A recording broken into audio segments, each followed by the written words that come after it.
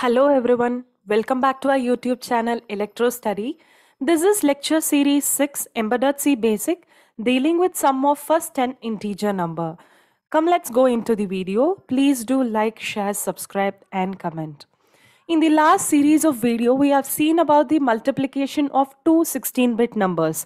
So in this, you will be seeing about the addition of first 10 numbers. So for that, this is the program that I have specified for you, and include register 51.h is nothing but the header file, where this register 51.h, the file that is related to libraries related to 8051, will be mapped to this header file. After mapping, it comes into the main program. When main program starts, we have to be clear that we have to assign the values, initialize the values that you are going to use inside the program. So I am going to use sum. So unsigned character sum is equal to 0. Now it is initialized. And I am going to specify some 10 values. So for that, unsigned character A is equal to, these are the values that I have specified. Now for doing addition for all these numbers, I am going to form a for loop. For that, I am using I. So I am initializing I. Unsigned character I.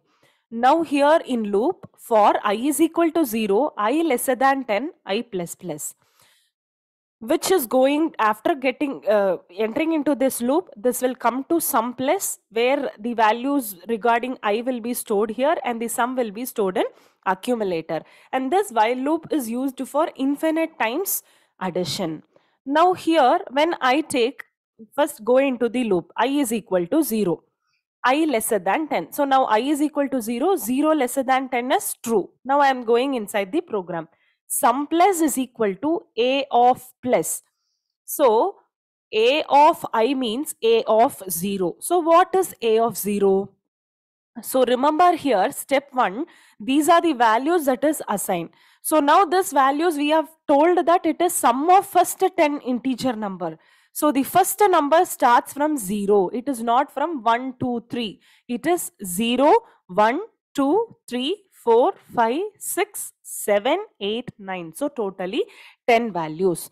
Now, if it goes into this loop where I is equal to 0, now A of 0 is nothing but 1. So that 1 will be stored in sum, which is again stored in accumulator. Now it is stored, 1 is stored. Again it is getting into the loop. It is incremented. I is equal to 1. 1 is lesser than 10 is true. Going inside the loop, sum plus is equal to A of 1. A of 1 is nothing but 2. So now sum plus, that is post addition. So already your sum has a value 1, which after 1, it will add the next value, that is 2. So again going into the loop, incrementing, I becomes 2. 2 is lesser than 10. Now A of 2 is nothing but 3.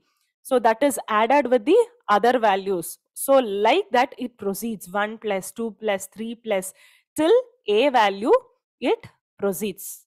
1 plus 2 plus 3 till A. Now when you add all these, 3 plus 3, 6, 6 plus 4, 10, 10 plus 5, 15, 15 plus 6, 21. Like that you will add till 10. A is nothing but value 10. So this is the value you get, 55.